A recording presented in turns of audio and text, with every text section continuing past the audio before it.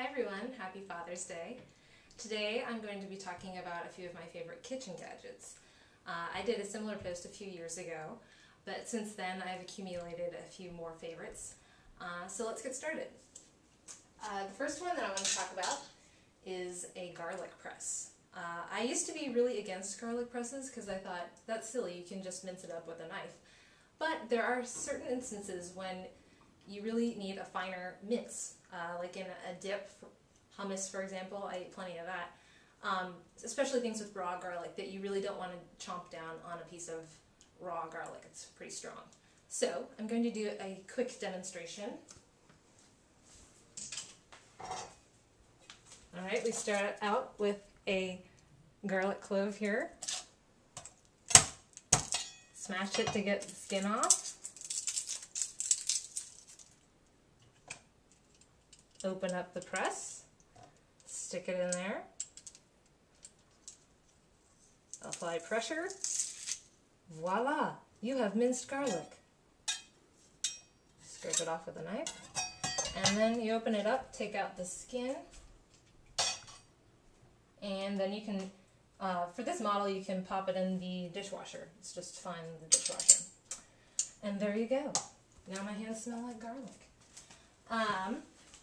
The next gadget I want to talk about is pretty much a necessity for my life. It is a nut butter mixer. Technically it's called a peanut butter mixer, but as we all know, I like a variety of nut butters. I think I counted 5 open jars in my fridge this morning. So I'm going to do a little demonstration with this. As we know, natural nut butters tend to separate when you first get them, so you have to mix them to homogenize the oil and the nut and the protein and all that. So this is the mixer.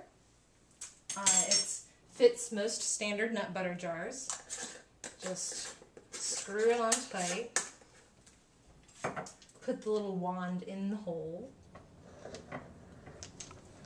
And crank away.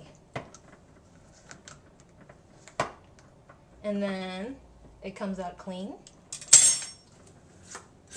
Unscrew the cap. And voila, you've got mixed nut butter. Yum.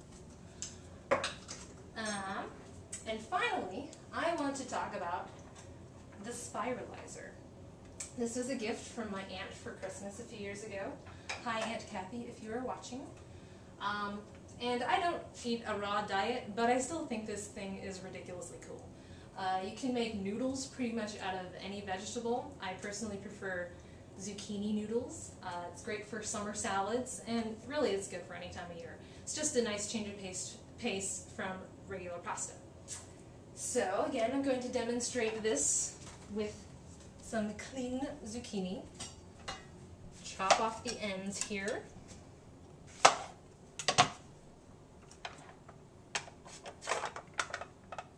Stick it on the tines. Get a firm hold there, and then again we're cranking away and you get noodles. How cool is that?